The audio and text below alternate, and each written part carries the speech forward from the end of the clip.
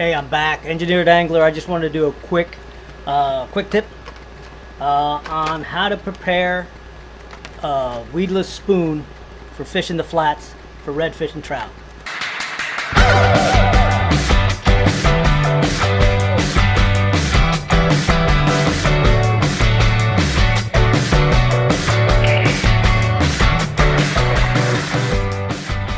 Board on top of my poling platform. You're gonna need just a couple of things.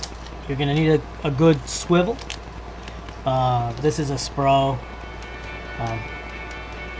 I don't have the bag. You're gonna need some good nice robust split rings. These are Spro number 3s. I like the Spro product. This is 50 pounds. It's kind of like a 2x strength.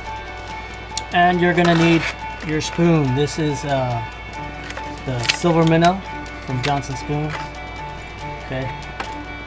First thing you want to do is put your split ring on to your swivel. You're going to need a pair of split ring pliers. Needle nose pliers will work. So first, I like to put it on the smaller item first, whether it's your hook or a swivel. So it's just a matter of getting it started.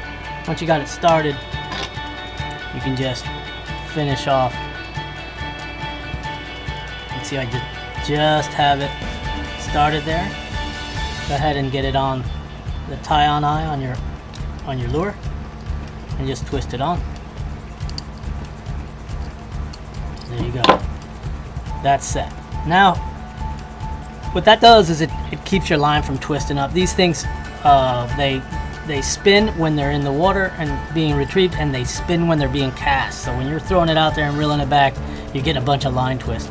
So the next key element here is this weed guard. Okay.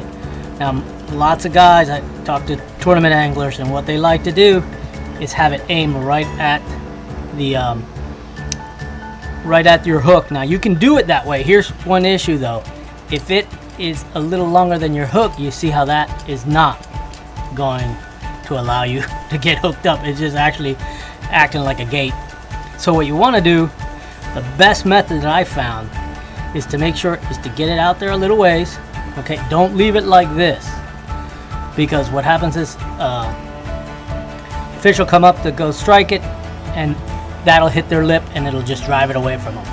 So what you want to do is reach down with a pair of pliers about, I'm going to say about 1/4 inch, no more than 1/4 inch, and then bend it down at about a little less than 45-degree angle.